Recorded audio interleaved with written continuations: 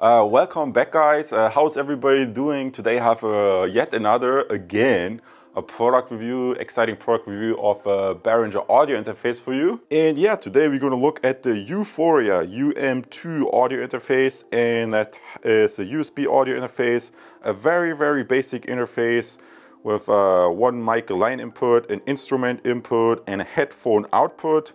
As you can see, it has 48 kilohertz, and if I turn it on the back, that's maybe an important point that people sometimes, it seems, miss. Please pay close attention if you're getting an audio interface, which kind of outputs it has. Those are normal cinch outputs, so if you're new to audio production or recording, podcasting, making videos for YouTube, you may not have studio monitors or a little bit more professional audio equipment, because I'm pretty sure most people have these types of connectors at home and connect that to their speakers or sound system, as opposed to, let's say, balanced quarter-inch TRS outputs. That's usually used if you have, let's say, studio monitors that have the signal going right into the speaker, because there's a difference whether you have a separate preamplifier and then the wire running to the speaker, as those are passive, as opposed to having studio monitors. Those are, I hope I'm explaining this right, they're usually active, so the signal goes from your sound card directly into the studio monitor, and the studio monitor amplifies the signal. And that's usually better for having like the perfect reference sound. And from my experience, not everybody has that at home. So that's the only thing that you should keep in mind. Okay, just a small mistake, not the only thing, but one of the important things that you can keep in mind when picking an audio interface. If you want to buy an audio interface that has the TRS output, usually you can get around it by using the headphone output. But in this case, with the Behringer entry-level one, you don't need that because it has these cinch outputs. So before I talk too much, guys, this is really only supposed to be the introductory part, but I'm always a little bit over-ambitious here. Let's just jump to part 2, the unboxing. As you can see in the navigation below, I'm taking this out of the box, show you a little bit of a close-up shots, see what the knobs look like on the top.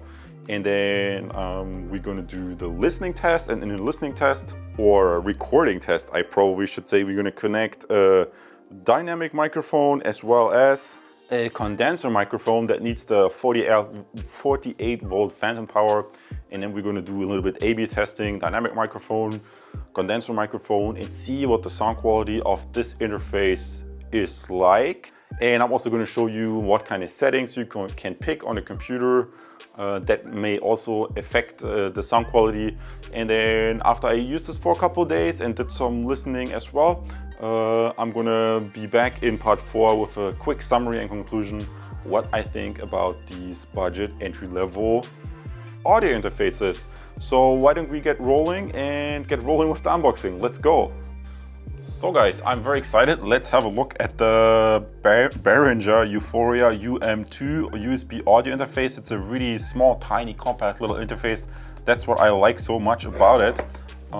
Let's open up the box, have a look inside, and the first thing we find is a manual and the Behringer sticker. And next we see the interface, and one unique thing about this interface is that it has the control knobs at the top, and I can zoom in for you a little bit here so give you a little bit more of a close-up shot. And yeah, why don't we take this out? These interfaces are really nice because they're so small and compact. You can power them simply with a USB cable. The USB cable is included. It's a USB 2.0 cable. And it's also very protected packaging right here. It even has some moisture absorbance, so really safely packaged. And let's have a little bit of a close-up shot here. And yeah, if I touch this, obviously this is not metal, it's a plastic casing. The knobs feel very nice, so that should be great to regulate the volume and the input gain. Obviously, if you get a more expensive Behringer interface, The more expensive ones, they usually have a metal casing. So depending on your preference, obviously this is maybe a little bit lighter because it's plastic, but the metal casing is also very, very nice to have. The benefit of the smaller one, like I told you before, is that it has this cinch output, which comes in really handy because you don't need to buy a studio monitor and then get these 1/4-inch TRS cables. Most people probably just have these standard speakers at home where you can connect that to your sound system or your computer speakers. So that might be a consideration.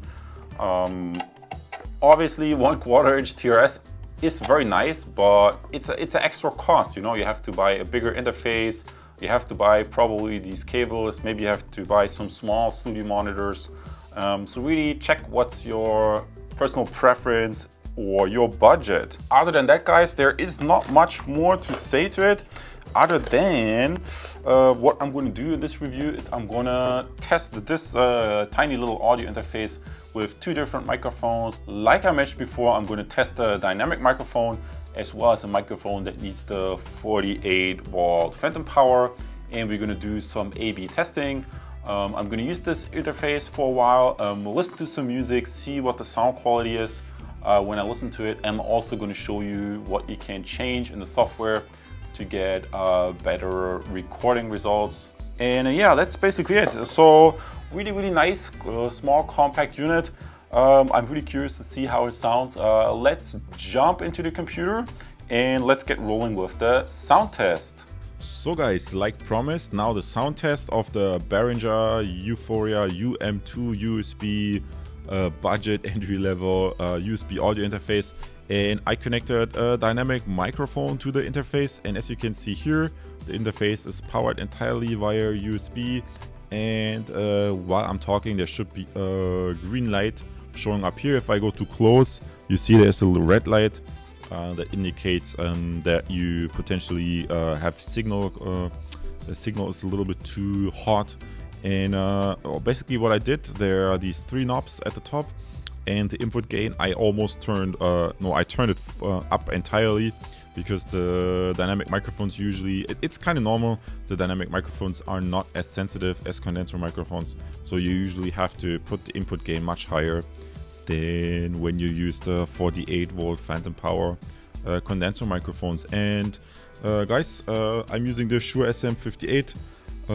That's what I usually like to test with. It's a great microphone to test with. Gives you a great reference sound. And that's all I have to say right now. So why don't we just go quickly ahead and switch over to the condenser mic, so that you have a little bit of an A/B test between these 2 microphone types, because depending on which microphone type you use, you have totally different sound characteristics. And I think this is a great way to compare how this interface performs. So let's switch over to the next mic. So welcome back, guys. Right now I switched over to the next microphone. As you can see here, another light has turned on the interface that indicates that I switched on the back the 48-volt phantom power, which is required for using condenser microphones. And you probably also noticed that my voice sounds a little bit different. That's because this microphone has a little bit different sound characteristics. And quickly referring to the input gain, while previously I had to turn the input gain all the way up, right now I think I put it in a 2 o'clock position, so it's still relatively high, but not anywhere near as high as with the dynamic microphone. And what I always notice is that these condenser microphones, they are way more sensitive to your environment. They pick up way more stuff that's acoustics in your room. So for example, if you want to record Let's Plays and you still have an old computer with noisy fans running, then a condenser microphone may or may not be the right choice for you. Personally, I always like to use dynamic microphones instead, because they pick up the sound just right in front of them and cancel out all the other noise that happens around them to a pretty fair degree. So that makes it a little bit easier to work with. Although, as you have just heard, they have a different type of sound. So not everybody likes the sound of a dynamic microphone. Some people, they want the sound of a condenser microphone. Keep in mind, this is a budget condenser microphone. So if you have a more professional condenser microphone, that might even sound better. But then again, using like a really high quality mic with a budget audio interface, maybe not everybody's going to do it. I think most people who use like a budget solution like this, they will pick 2 budget items. But in any case, I hope that I'm convinced this gave you a good idea of how this interface sounds. And finally, let's quickly jump into the computer and show you some of the recording settings that you can pick when working with this audio interface. And then in the last part, I'm gonna quickly summarize my experience. Also, like I did some listening tests, listening to a bunch of music for a couple of days.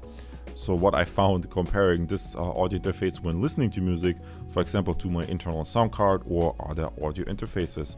So let's jump into the computer and look at the recording settings real quick. So guys, right now I jumped into the computer and I'm going to show you the recording settings for this Behringer U-Phoria UM2 USB audio interface. And I also tested it on the Windows 10, so don't be surprised. It really doesn't matter that much whether you're on Mac or Windows. I just plugged in the USB audio interface and it got detected right away. And if I go to sound, you can see it, I think it showed up on the both operating systems, both on the Windows 10 and Mac OS, as a USB audio codec. That's how the device was called.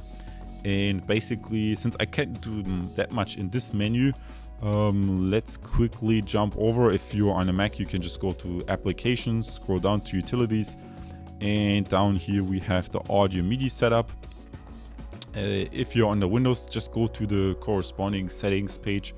And because the settings are basically, no matter whether you're on the Windows or whether you're on a Mac, it's kind of the same. So let's have a quick look. So you have 44.1 kilohertz, 48 kilohertz, but the limitation of this budget Behringer USB audio interface is simply that it's only a two channel 16-bit interface. And while on the package they say, oh, this is 48 kilohertz. Yes, of course, this is 48 kilohertz, but they don't mention on the package, oh, it's only 16 bits. So just keep that in mind. But that's kind of normal. If you have a budget interface, you don't necessarily can expect that it supports this 24-bit resolution. And if I quickly compare that to the built-in line out, the built-in sound card of my Mac Pro, you can see, well, the Mac Pro offers 24-bit and also 24-bit at 96 kilohertz. So to be quite honest, my built-in sound card from the Mac Pro is superior. And for comparison purposes, I can also connect my very old, trusty, very basic firewire interface. And you see, even the firewire interface supports 24-bit at these higher kilohertz frequencies. So guys, with that, the other, almost the more important part that I found was that when I was listening to music, I quickly gonna jump out of the computer to show that to you. Basically what I found was, as you can see, I only have the desktop speakers, so I thought this interface might be really nice because I can just use the cinch cable and then connect it to my speakers. And but what I noticed is if I turn the volume here, and I hope that focuses, I turned the volume all the way up, and then I was listening to a song on my computer that had a lot of bass. And maybe I can demonstrate this to you here. See, on the Mac you can use the keyboard to control the volume, and I had the system volume turned up all the way. The system volume turned up all the way, and then on the USB audio interface turned up all the way, the sound going into my speakers. And I was listening to the music and the sound was distorted. It was just distorted, and I was just like, damn, why is this distorted? That's not good. Maybe something is wrong with the audio interface. But it appears that if you turn this to the 3 o'clock position and you turn down the volume on the Mac Pro, then it's alright again. It doesn't distort anymore. And so what I did next, I tested it on the Windows as well. And I really felt on the Windows, the driver didn't give it such a hot output signal from the computer. So let's say I connect this audio interface to my Mac, or I use it on the Windows. On the Windows, the signal wasn't that strong, so it wouldn't distort. So maybe this distortion is just a thing with the Mac driver for this USB interface. So if you're on a Mac, just be aware, don't turn it up all the way, or you might hear a distortion when you're listening to music. The recording, it works fine. I mean, you hear the sound recording. I did just the recording test. So overall, it's a good interface for what it's worth. And guys, I just wanted to let you know. Let's quickly wrap this up. Let's jump to the conclusion part and summarize everything one last time. Now guys, we have jumped to part 4, the summary and conclusion part. I'm just going to give you a quick recap right now. First, I introduced you to the project in part 1.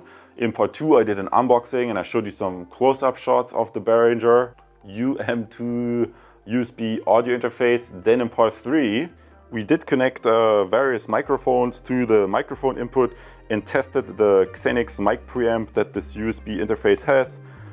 And I also showed you inside the computer what kind of recording settings you can pick inside your operating system.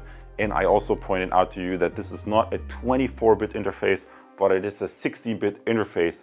And yeah guys, you will be the judge whether you like the sound quality of the 16-bit interface or whether you like the dynamic microphone sounding better than, let's say, the condenser microphone. And the one thing I noticed that I also pointed out to you is that when you listen to audio, that the signal can be a little bit distorted if you turn it all the way up. I pointed this out to you because I'm actually speculating right now that probably the Mac driver is configured so that it has a little bit more a higher output volume, and that may cause the distortion, because on the Windows I didn't notice it nearly as much. So guys, this brings this product review / tutorial to an end. I'm convinced you learned a few useful things, not only about this audio interface, but about microphones in general. With that, I draw this product review / tutorial to a conclusion. Guys, I have lots of other useful content on my channel, other microphones, dynamic as well as condenser, and I also have audio interfaces, for example, such as the Yamaha AG3. I invite you to check those out as well. I see you in the next video, and as a subscriber. Guys, all the best to you, take care. And because you just watched the product review / tutorial of the Behringer UM2, you might also be interested in my review of the Yamaha AG3 USB audio mixer. That's also a really cool audio interface to check out. And I'm really amazed about how many people have already subscribed to my YouTube channel because of the useful content that I provide here. And right now you can subscribe as well. I see you in the next video and maybe in even one of my online courses. Take care.